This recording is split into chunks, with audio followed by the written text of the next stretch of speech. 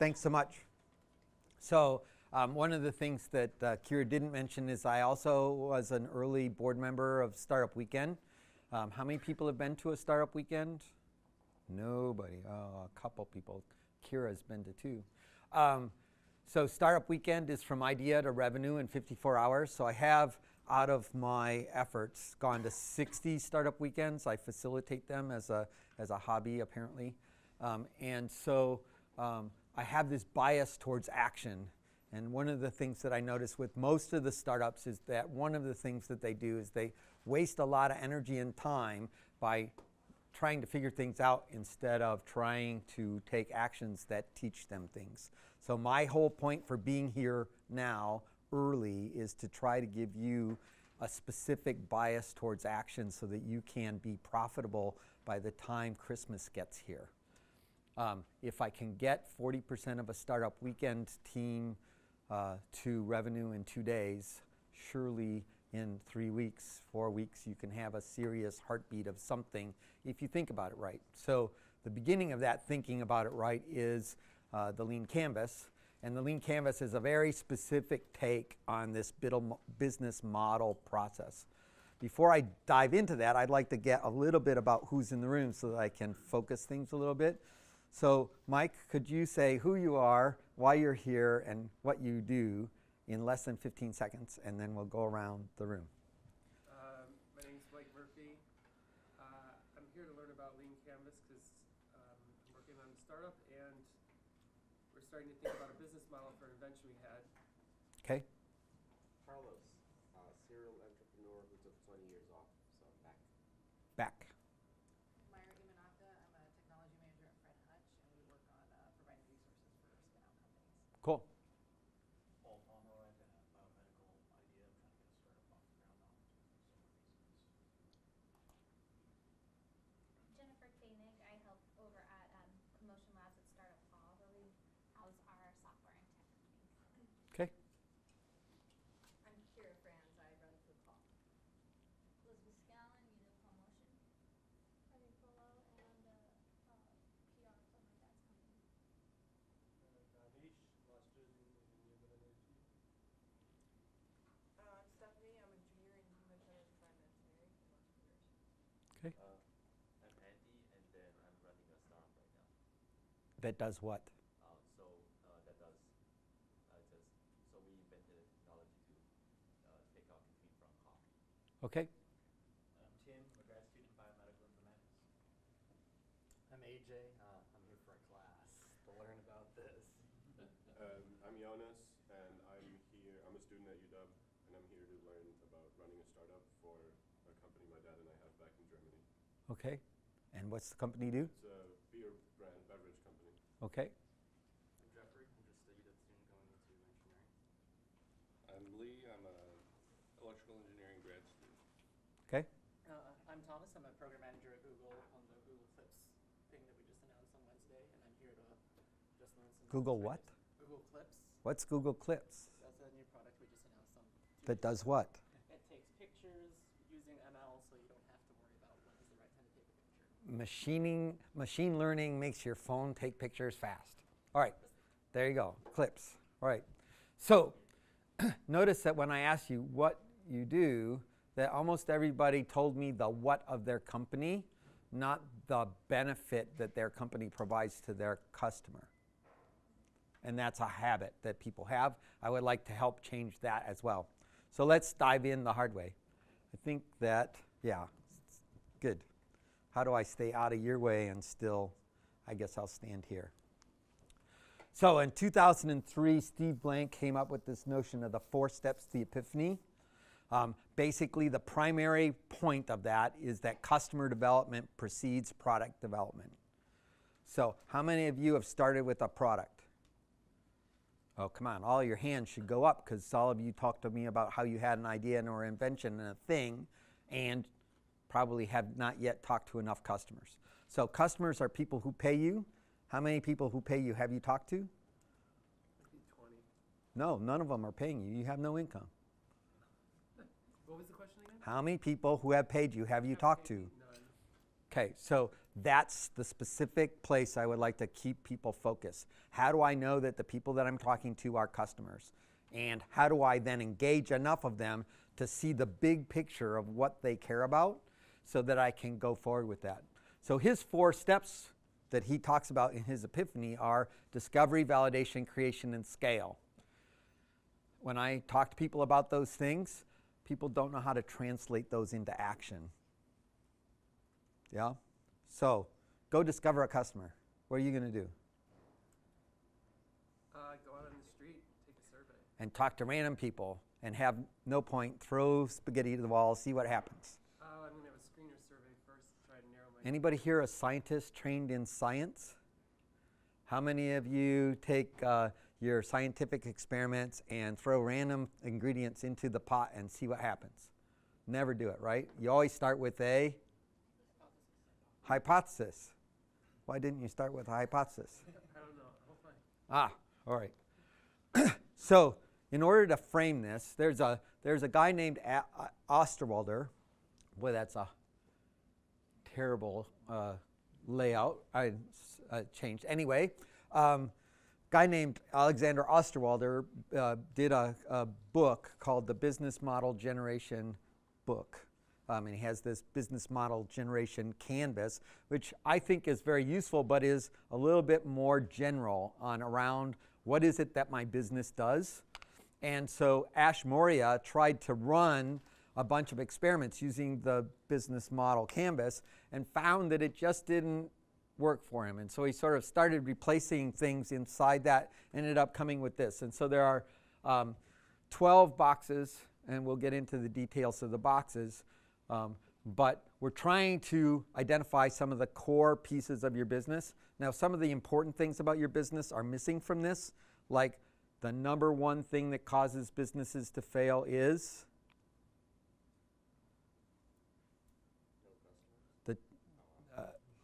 that's a good instinct. That's number 2. Number 1 is the team can't play nice with each other. And so businesses are big enough that you have to have a team, and if you have a team that doesn't know how to play their part of the game field, then everything falls apart. 62% of the companies fail because the team can't play. 42% of the companies fail because nobody wants your product. No customers. So what do I do with that canvas? Let's be more concrete than he was. Our goal is to do a bunch of build, measure, learn loops, right? How do you eat an elephant? One bite at a time, exactly. So we want to take little tiny bites and move really fast. And when I talk to most people that are trained in Scrum or Agile, and I talk about really fast, they say, oh, we do fast. We have 2-week schedules. 2-week schedule, 3-week schedules, 4-month schedules. When I do startup weekends and I try to drive a startup weekend, I do 90-minute schedules. So I try to get 90-minute cycle times where we do stand-ups every 90 minutes. It's a little bit intense because it's trying to drive home a particular behavior. But if you were doing a long-term sprint, 4-hour experiments seem reasonable. How many people is a lot of people to call in a day? How many engineers in the room? 1, 2 that are willing to admit it? All right, so how many of you feel like calling 5 people is a lot of people? 10 people, 50 people. Yeah, so a good salesperson is doing between 50 and 75 phone calls a day trying to find customers. And if they close 5, they're doing very good, right? And so you have to figure out how to get that volume to make that work. And the way to do that, in my mind, is to write a hypothesis and engage in this, build a test to test the hypothesis, call a bunch of people or see a bunch of people, and try to get to yes or no. So how do we do that? We'll talk about that some more.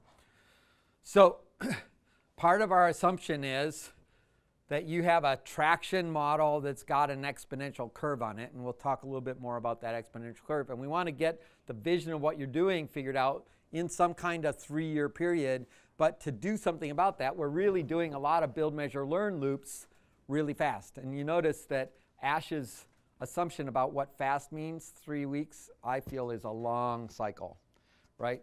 So right now, what do you know about your company? Almost nothing. That's exactly what startups are doing. They are an entity in search of a business, not a business. And so they have to run around and touch a whole bunch of different pieces of the swamp to see which pieces stay above the water. And the only way to do that is to go put your finger in a bunch of places in the swamp fast.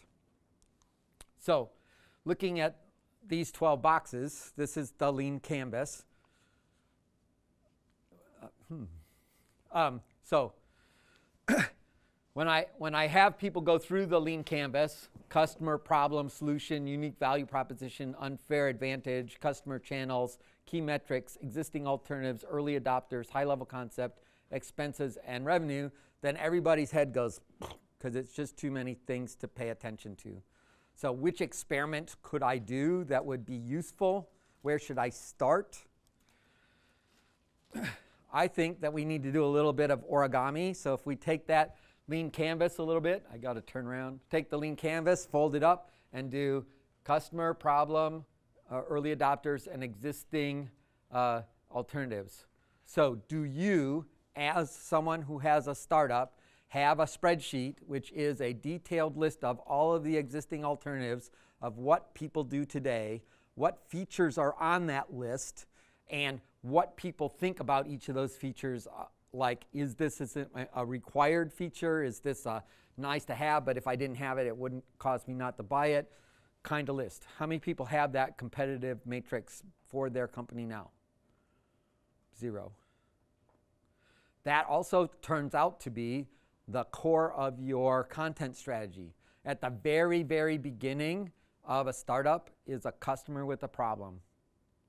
And they have a problem and they do something today, and what they do today, what they type into Google today, or being if you're on the other side of the water, is the thing that they're trying to scratch that itch, and you're trying to find a person that you can scratch their itch, and the way that they find you is through content, and the content comes from your competitive matrix spreadsheet.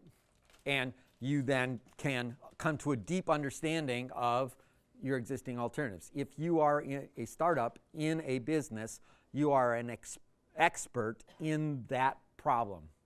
And the first thing that you do as a PhD student is, we have some grad students here. What do grad students do? The first thing you do after you're deciding your thesis, you do a survey of the field and look at what everybody else has already written about the stuff so that I know what it is and I become an expert on what they've already said so that I can tell them what they don't know yet. That's what we're doing in a startup, is that level of a survey of the field to understand what that is. At the same time, we want to go talk to a bunch of people and gather up a bunch of early adopters and find out what they need and what they need badly enough to pay me money now, right? Any thoughts about that before we go? So I would claim that when we talk about customer discovery, what we're really talking about is custom problem fit. So we should start with customer and the problems that the customers have and listen to their top 3 problems. Got any problems, Lee? Not right this second, no. Really? You're the first person that has no problems at all. Yeah. So customer problem fit I'm not familiar with, but product market fit I am. What's the difference? So product market fit is the process of having a thing that the market wants to buy now. It's like step 3.5, 4. And when you say, oh, I'm going to start my thing, I have a great idea, I'm going to build the MVP, and then we're going to get product market fit, you just skipped over the 3 most important things to do. For example, you don't have your competitive matrix, and then you have to backfill your competitive matrix, and your salespeople can't do their job, and you don't have a narrative because you've been waiting to talk about your product because you don't have it built yet, so you have no audience. So there's a whole bunch of work to be done in the building up of the customers so that when you have a product that's ready, that they actually buy it, rather than building the thing and then saying, hey, anybody want this? Again, 42% of businesses fail because the answer to does anybody want this is no. So product market fit, I would claim, is somewhere about step 3.5. So problem, customer fit, customer problem fit, I will call that discovery, and that makes that more concrete. Make me a list of 100 people who said, yes, I have the problem. Yes, I'm willing to pay you money to solve that problem. Did I say the word solution in there anywhere? So this is not about talking about your favorite invention or your favorite problem scratcher. It's only about listening to them saying, I have a problem.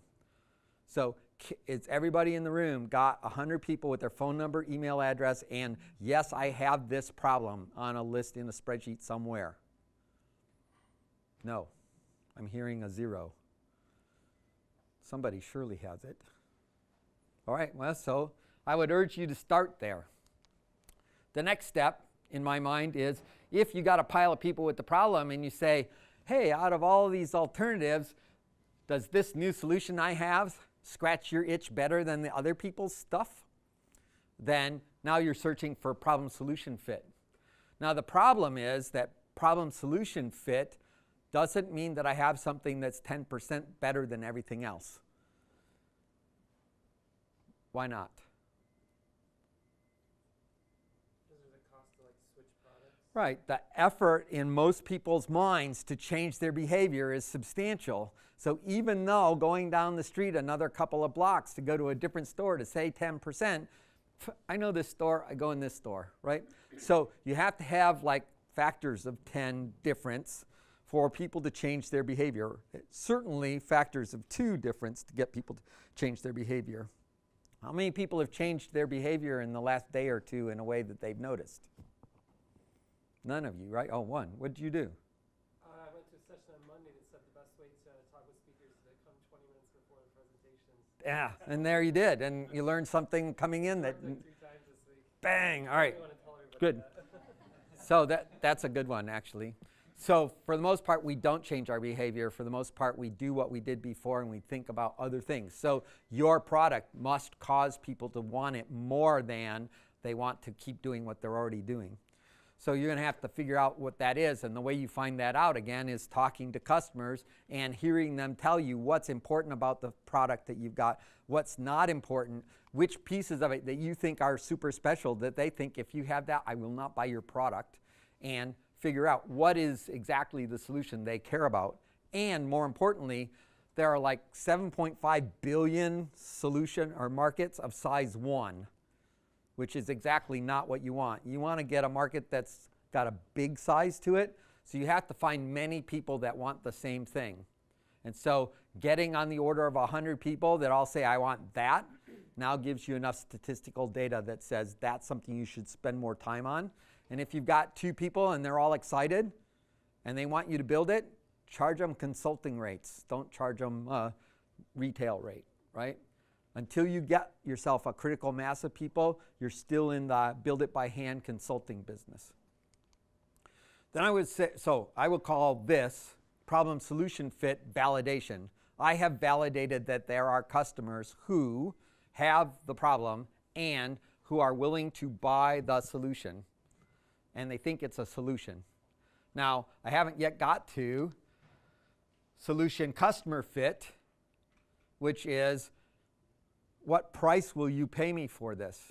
Now, notice I'm talking about running experiments where I engage with people on this thing, but at each step, at the discovery step, at the validation step, at the creation step, I am making an offer.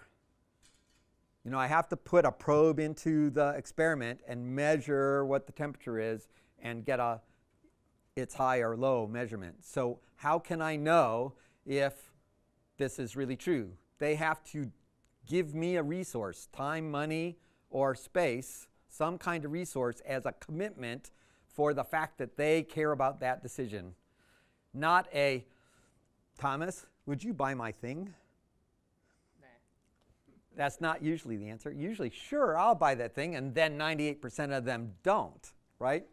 And so you have to distinguish the cheerleaders who say yes from the real customers who are in pain that will pay you money now. If someone is an early adopter, has a real problem, and it is a threat to life and limb for them, they will spend money before you've talked about the solution. Those are the early adopters that you want. Not the people that say, oh yeah, that's really interesting, but you know, if Lee does it first, then that'll give me some more information. And then, Mike can work on it a little bit. And, then I got to put it in my budget for next year. And so, 18 months later, maybe they'll buy after these guys have already done the work. So I want these guys that are willing to do the work, not the ones that are waiting for someone else to tell them it's okay. So then I would say, so this is the creation stage. Discovery, validation, creation. In the creation stage, I am trying to discover what the attributes are and what the price is of the thing that I want to build. Why would I build something if the price that people are willing to pay is less than what it costs me to build it? There's just no point in producing that product because I will never have that product pay for itself because I have not found a customer base. Go find the customer base that will pay me profitably, then we can talk about building it. Now we're at scale. I now figure out which of the channels I can go down and drive down those specific channels with the specific customer in mind to tell the story of the solution. How did I get to the solution channel fit? I have to have a clear understanding of my unique value proposition for that specific sub market. So there's a bunch of work to do in the creation part to understand what the narrative is going to be so that I can talk about that unique value proposition down the channel. Am I selling something to the insurance company? Why am I talking about the benefits to the patient? Maybe I should be talking about the benefits to the insurance company. If I'm selling something to teachers, why am I talking to the parents about what their kid's going to learn? I need to talk about how the teacher is going to have less work to do, have brighter students, more effective training, different messages, same product. Is the parent paying? Is the child paying? Is the teacher paying? Is the university paying? Is there a third-party donor that is sponsoring? All of those are different possible customer segments for the same solution with entirely different narratives, but the same product and the same particular feature set. Does that make sense? So if you haven't run those experiments and you build the thing and then you say, hey, I've got this thing, why don't you buy it? I have not spent the time to develop the narrative, and I don't know what that is, and I haven't learned that from the basis of the customer base. So when we do lean startup machines, which are like startup weekends but 100% customer development, we're able to get 300 to 500 customer contacts per team over the weekend. At many of the startup weekends, I have some special teams that are able to figure that out, and they can get somewhere between 200 and 500 customer contacts in a weekend. When I go to hackathons, if they talk to 10 people, they think it's a lot. So we have a distinct difference in the world about how they think about approaching customers, and I would argue that create enough volume so that you can talk to the 1,000 people so that you can get the 10 that really, really care about this particular thing so that they will then play the game with you of buying before you have it done. Because you can, in fact, sell things before the product is built. Someone give me the classic example that started delivery in July of this year. Tesla. Tesla sold 400,000 Tesla 3s for $1,000 pre-registration, gave them hundreds of millions of dollars in free money for them to deliver a product a year and a half later. So that's a useful thing, to be able to find out whether you have a customer base before you spend a few $billion building a battery factory. Out of this, I think there are many pairings in here that are useful, that you're trying to get the fit so that all of the pieces of this fit together. One of the important ones is expense revenue, so that you produce a cash flow projection. Your whole marketing process is going to be about unfair advantage, unique value proposition, and key metrics. And you're going to drive that, and you're going to drive the specific high-level concept. So there are many more pieces to this journey than just the 4 that Steve Blank talks about. It's just that Steve Blank is trying to drive the customer engagement ahead of the product development. So doing those things first then give you the information that allow the marketing side of what you're doing to make progress while you're building the product. So let's take a sort of a sidestep for a second and talk about MVP. Does everybody know what an MVP is? Most valuable player? No, all right. Minimum viable product. The problem is that there are two uses of it. Even Eric Ries in his book, The Lean Startup, talks about it in two different ways. So I want to distinguish those two. When you have product market fit with an MVP, you have the product, which is the smallest rational product you can have that creates a specific value proposition for your customers, and they are willing to pay you for it right now. That's a little m, little v, capital P product.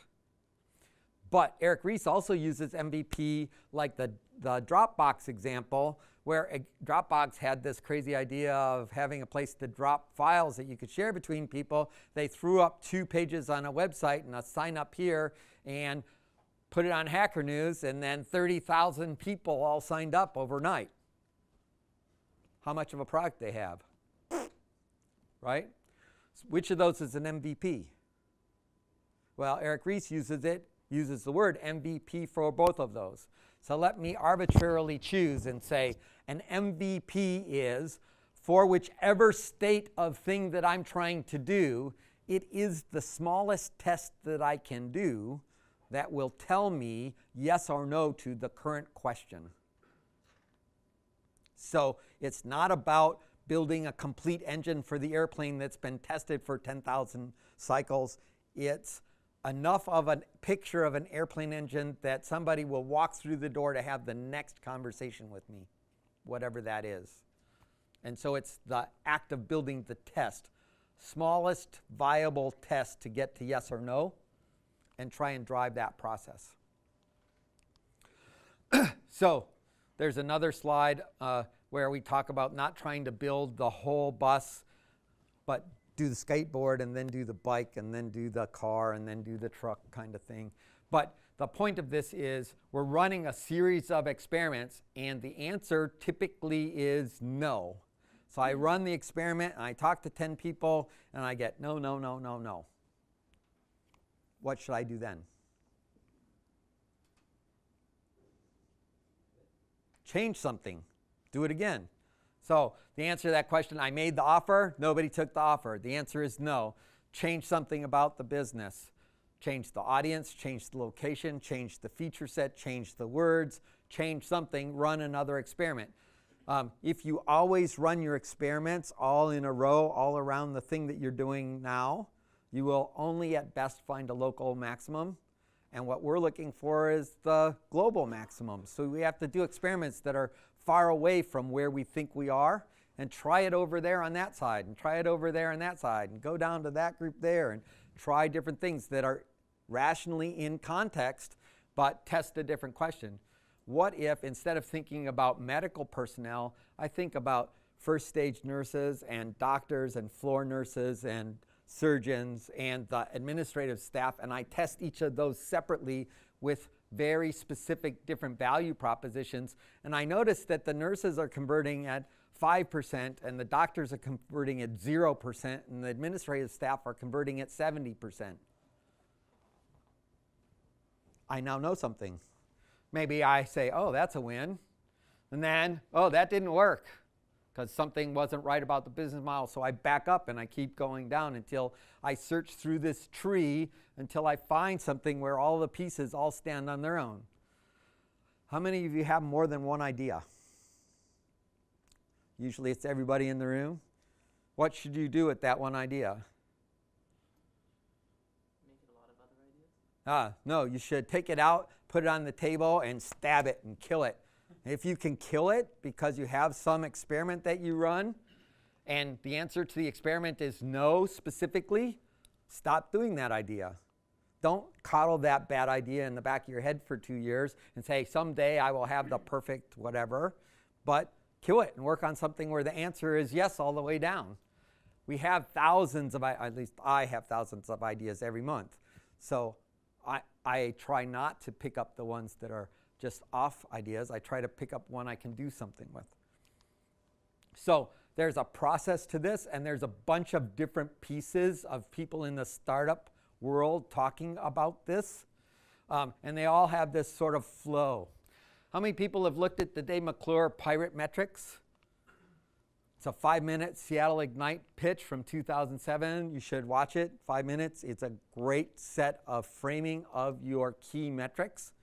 By the way, Seattle Ignite was the first Ignite, and Seattle Ignite 25, I think it is like next week or the week after. And so you should go to that. Death by Enterpoint for entertainment, great entertainment, but it also gives you a bunch of practice for a bunch of skills you need to be great at, because you need to be able to present clearly, effectively, in a very small amount of time, and Ignite forces you to do that. So that McClure Pirate Metrics thing was very useful. Ashmoria, that's what I'm talking about here, is this thing. Lean Startup and Ashmoria's thing are essentially the same, but a little bit wonky in a couple of places where you have to dance around it. My answer with the Ashmoria stuff is he's all about the experiment. And so I tend to head down that path, trying to make that go. So for the Lean Canvas, start with, in this order, who's the customer, what's their problem, what are the existing alternatives that they're working on, who are the early adopters, and then out of that, what is the solution that is compelling. If you can't get to compelling solution in 5, all the rest of this stuff is not interesting. And it's compelling because people are saying, hey, take my money. When is it going to be done? You got a line of people outside the door throwing money at you saying, where is this thing? How many people would like a Tesla? Everybody raises their hand and throws $1,000 at him. That's what you want. Thousands of people throwing thousands of dollars at you is a good indicator that people care about what you're doing. So do the discovery. Out of that should come your CRM and your competitive matrix. Do your validation. Out of that should come your messaging framework and your unique value proposition. Do the creation. Now, again, I was saying at each stage you're making an offer. It's not an offer for your product. It's an offer for a proxy that tells you the answer to the question that you're asking. Is this person an early adopter? Make them an offer that proves it. I don't have to sell the product. I could sell them a book. I could sell them a workshop. I could sell them an interview. I could sell them access to a conference. All kinds of things that are proxies for the fact that they have the problem and they're willing to spend money to solve it. That's the question we're asking at the beginning. Each step, you make an offer, preferably an offer that takes money, but always the offer takes resources. Time, money, space. Creation, by doing that, I should figure out who wants to pay how much money. Now, it used to be that there were these great big 6-foot TVs and they cost $20,000 a piece, and people bought them. How many people in the room would buy a $20,000 6-foot TV? How many people have a $600 6-foot TV at their house now? I'm on a university campus, I forget. So there are lots of people buying them now for their Sunday football, where 10, 15 years ago, the airports bought a lot of them and didn't show any football on them. So different marketplaces, different price points, same product, essentially the same service. So you want to figure out what the demographic fit and pricing is, and you want to figure out what metrics you're going to look for. In the process of talking people, you will get a conversion rate. I talk to 10 people, 2 people say yes, 8 people say no. Can that produce a cash flow spreadsheet that is profitable? If the cost of acquiring a customer is $10,000 and the total amount of money you're going to earn from that customer is $1,000, this is not a business. And the cash flow spreadsheet will tell you that, and you will get that number from your interviews at the creation stage when you see what your conversion rates are on your offers. So at the very beginning, you're in the process of trying to lay out what all of the assumptions are. So how many people have MBAs here? Usually a couple. Do they ever tell you that in your spreadsheet you're supposed to do comparables? So I'm trying to lay out my assumption in my spreadsheet, and I put in these fictitious number because McDonald's does it this way and their conversion rate is this. Then if I do it that way, my conversion will be like theirs. That's utterly false, right? Whatever McDonald's does, if I can get anywhere close to it, it will be a miracle. And so I should not use comparatives in a startup. I should use actual data. I talked to 10 people, I got 2. I talked to 50 people, I got 3. Can I be profitable at that conversion rate? If the answer is yes, because it only costs me a little bit to talk to 50 people, great. If it takes me 6 months and $10,000, go find another business. Out of that set of information, I should get my content strategy. I believe that a content strategy precedes your product development as well. And so somebody is telling a narrative to an audience that builds an audience. If you haven't spent the work to get an audience, then it's extra hard work when you need an audience. How many people here could get 1,000 people to come to your website by 2 o'clock? So maybe you need some more social media marketing people in the room who know what that habit is. It is possible to do. I have watched people do exactly that. Hour 2, 0 people at the website. Hour 3, 1,000 unique visitors to the website. They do their little Twitter dance and everything shows up. If you don't know how to do that, you need a team member who knows how to do that. And if you're trying to get to scale, and you're trying to get to tens of thousands, hundreds of thousands of people, you have to figure out how to move something so that hundreds of thousands of people show up at the door of what you're trying to do. And that all happens in this creation stage. Cash flow projection comes out of that. And at this point, we can start building the product, the capital P product. And this is the point where we do the product market fit. I know what features I need to have. They've already told me. I know what part they're willing to pay for. They have already paid me. So now I can go to a Scrum team and I can talk about the mythical SME, subject matter expert, who then says, these are the things they paid me for. That's what we're going to build right now. And oh, by the way, I'd like the first one by Friday because we're in a sprint. We're not in a long marathon, even though we're in a long marathon. What we're doing right now as a startup is sprinting to profitability. Because if we don't get to profitability in a startup, then we die. Right? Now, I have a particular bias. My bias is towards earner companies. Companies that get to profitable, then ask for money, grow bigger, then go more profitable, get bigger, ask for more money, and it's always from a point of profit rather than the Facebook or Twitter story where in the process of getting bigger, I take a lot of money and I make no money, and then I ask for more money and I get bigger and I make no money, and then finally down the road I figure out how to do advertising to billions of people so that I make a lot of money. So I'm not a burner advocate, I'm an earner advocate. There are people on the other side of that equation.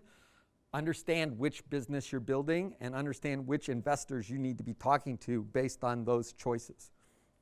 And then scale week over week. And I would argue that your Northern Star for your business is 5% growth week over week in sales. If you can't steer your boat to that star, then you are going to have a hard time getting investment. Now, how many people are thinking that they will start a startup, but it will not have outside investment? Oh, everybody in the room thinks they're doing a startup or doesn't think they're doing a startup, but that startup will have outside investment.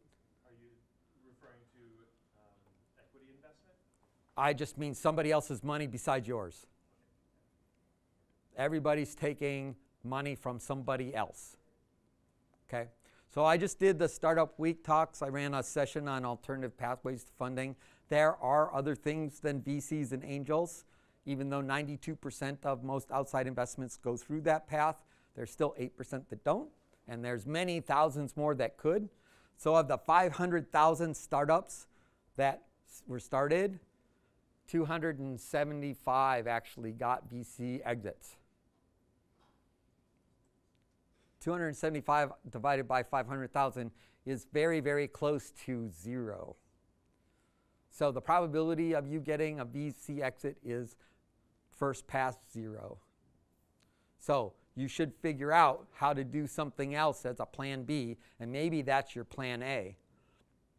There is a thing called House Bill 2023, which provides for intrastate crowdfunding, which is a much more interesting pathway for something that's not going to be the 5% growth take over the whole world kind of business. And so you should look at those alternatives as well. So the adoption of a new behavior follows a normal curve. So how you actually get people to change their behavior, there's a small group of people that do it themselves. These are the people that build computers out of wood. Then there's the early adopters that follow other people. And then there's this chasm in here that Jeffrey Moore talks about. And then the early normal, late normal, and laggards. And I can argue that there's actually resistors down here that actively throw wrenches into your equipment that are equivalent to these adopters, the innovators. Your goal is not to find the early adopters. Your goal is to find the early adopters, the very beginning of this pile, and find people who are very interested into it. But the key is the first half of this is the exponential curve, which is the hockey stick curve that everybody who's in BC land wants to see. So anytime you can get a large population to change their behavior, and you get money by them changing their behavior, then you have a venture fundable business, and you can steer to that 5% number I was telling you about. Why 5% week over week? Because you get more data points, and the data points let you do a running average to see the shape of the curve faster, so you can lose a bunch of the noise and see the exponentialness and communicate to your investor people that you're pitching that you actually have an exponential growth curve. If you don't have an exponential growth curve, venture capital is probably not where you're headed. But the process always looks nice and neat in theory, but in practice there's a lot of specific failure points along the way. I can do a whole lecture on this slide, and I won't, but understand that there are lots of places where things go wonky and that you need to be able to manage through that process. And if you want to know more about that, come to an open coffee and we'll talk about the details. But in fact, you're going to spend a lot of money, and hopefully you're going to get to the point of cash flow positive and then be successful. Or you could even be moderately successful and not be fundable, but there's always the possibility of driving this into a hole. From a venture point of view, angel investors invest in something like 2% of the companies that they see. Of the 2% that they invested in, 70% failed to deliver a return on their investment. And of the ones that do return something, it's only the 10% at the other end that give you the large amounts of money that actually make this a possible business to be in, which makes angel investment money very expensive. And that's another reason to look at different alternative financing mechanisms. So you should get very clear about your value proposition. It is the beginning of that first 5 steps. For customers who have a problem, our product name is a certain kind of thing that provides a unique value, right? That's straight off of your lean canvas. This is your 30-second pitch. You're in an elevator, somebody wants to know what you do, bang, 1 sentence, there's the answer. How many of you have a 30-second pitch right now? 1. Well, I would practice these. And when people go, change your pitch and work on it until people lean forward into the conversation. This directly comes out of your experiments. So as you're running your experiments about who specifically my customer is and what specifically the problem is, and you discover that unique value proposition they're getting, you can tell that story directly. So we're still in that first 5 steps. But who are these early adopters I keep talking about? I want to be specific. They are people who have the problem. They're people who know they have the problem. They're people who have spent money to solve the problem, who are still unhappy that it doesn't scratch their itch well enough, and they're still willing to spend money. And that ends up being like 2% of the people who are real customers. So you have to answer these questions to know that they're there. Actually specifically ask them those questions. So the process that I would like you to adopt right now for the rest of what you're doing for the year is an experimental methodology. Decide what problem you're going to solve one at a time. Do a build, measure, learn loop to answer that question, yes or no. Write down a prediction on paper. Don't do this, I sort of know what I'm testing and then I'll fill things in, because we as a species are very, very good at backfilling things and telling a story of success when what we really had was a pile of random noise. And so just like when you look at the clouds and you see dragons, we look at data from customers and we see a business and it's crap. So write it down. Figure out what the experiment is that will get you to yes or no. It involves an offer. And then write down what the failure criteria is. And run your experiment. See if you get to a yes or no. I would challenge you to do that in 4 hours, but if you can do it in a day, that's fine, but don't take a week. Run a lot of experiments. Kill those bad ideas as fast as you can kill the bad ideas, and focus on the ones that give you feedback really quick. I would urge you to read this article. It's a Medium post, so bit.ly/LFMVC. LFMVC. Mil Val Chal is what MVC stands for. It's an article about a guy who did an experiment. Adam Burke makes the offer that if you do 100 customer development interviews and you document them, he will invest in your company $10,000 at $1 million valuation. That's where that process started. We are now focused on just trying to get people to do one sensible build, measure, learn loop and document it. And he'll give you $500 if you just do that. One hypothesis, 5 interviews, one this is what I learned article on Medium, and here's $500 for your next experiment.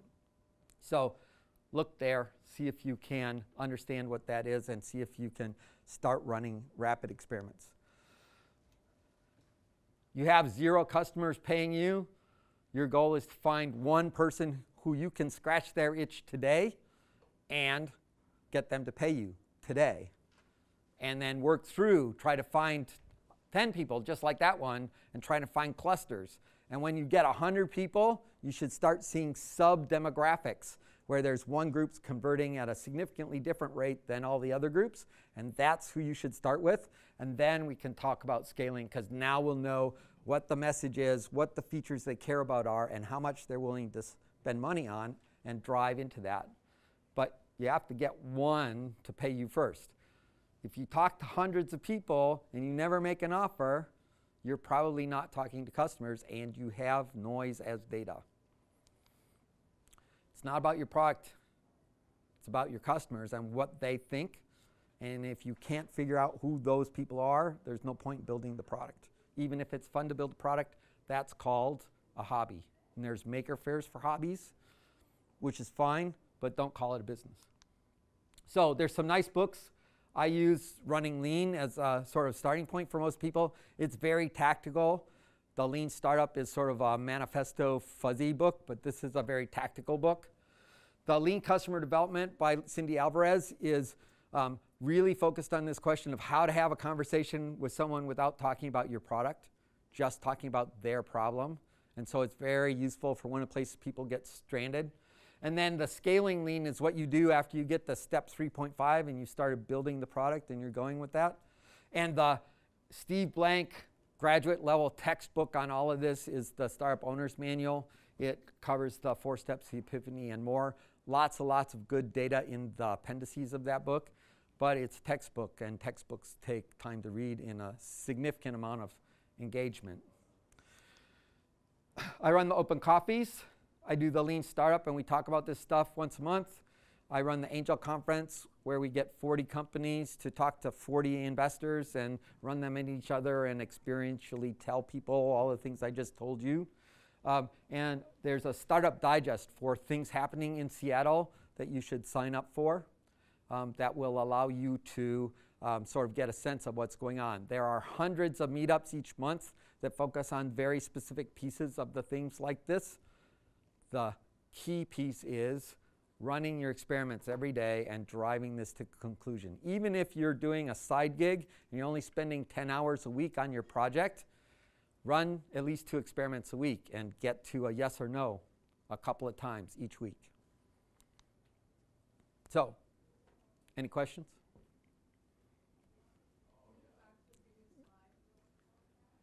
She's got the slides. She'll distribute them. Any other thoughts? Yeah. How do you go about finding these potential customers? How do you find customers?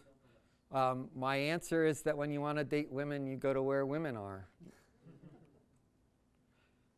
been married for 20 years. That's what makes divorce so hard, is finding women after you. Anyway, so, yes, so randomly stopping people at Pike Street Market does not necessarily give you rocket scientists. So go to the place where they are. Meetups are a good way to do that. Facebook groups are a way to do that. Magazines, conferences. Had a guy who was doing an accounting value proposition to help accountants be better. And so he went to an accountant conference where they were all getting trained to be better accountants. 5,000 accountants all in a big building, all stuck in the hallway trying to avoid the classes they were supposed to be going to. So he talked to them. Yeah?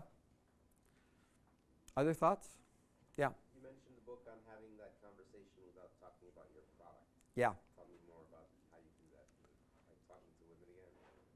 Well, yeah. So it's not talking about you. It's about listening. So the whole point is to actively listen to what people are. My experience is that everybody I ever talk to has a problem of some kind that's bugging them, and if you give them the opportunity, they will be glad to elucidate at detail about that. So give them the opportunity and actively listen. You may have to do some demographic filtering to focus in on the particular problems you care about, but everybody has a story they're ready to tell you.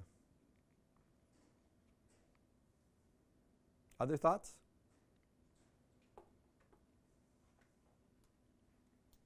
In the case of like a high-tech product, when you're doing like the solution problem fit, I guess, I mean, a lot of times a solution can't be like, you can't convey a solution very easily. This is you know what a monkey trap is? How do you catch a live monkey? You get a vase where the entrance is low and you put a piece of fruit in it, and then they reach in and they grab the piece of fruit, and then they can't get their hand out, and they will not let go of the food. And so you can just walk up to them and pick them up because they won't let go of the food. Entrepreneurs are like that with their product. They hold on to their product so tightly that they can't actually talk to customers. So let me urge you to talk to customers first and let go of your product. And if they walk their way around back to the problem that you think you're solving, then you have a miracle. And if you don't, go find something else to do. Well, yeah, I'm not saying the problem, like, at some point you have to convey what the solution is. Yeah, after you find 100 people that have said they have the problem. Okay, and if you have those 100 people, then you can talk to them about what features that they would like to have that would solve the problem, and let them tell you what they need. And then you can offer, well, what if it did this? Yeah, I would like that. Well, try it. You know how you make people try it? You get out your pack of 3x5 cards and your crayons, and you draw the story. And then you walk through the story, and when they go, I don't understand, then you redraw the card until you can walk someone all the way from the beginning to the end, and they go, oh yeah, that's great, I like one of those. And you take out your square and you say, great, it's $10. and see if they say, okay, or that's If they want to be on the list, they're going to pay the $10.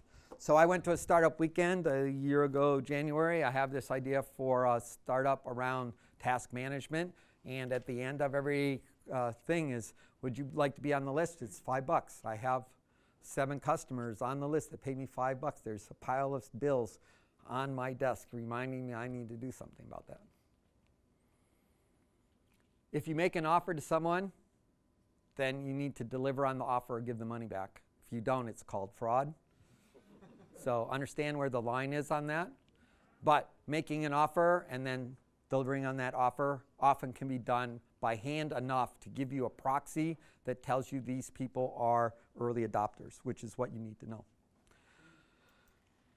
Say Tesla can't build their cars and they've got all these people's money. How do you see them getting out of that jam? Well, they might have trouble if they, like all of their batteries blow up and they can't actually drive it. They could kill the company. That does happen. I mean, you give the money back to avoid But the fraud, but the PR would be horrible. Welcome to startup land. You're running really fast into this unknown marketplace, and if there's a shark in the middle of those waters that causes you to lose some important body part,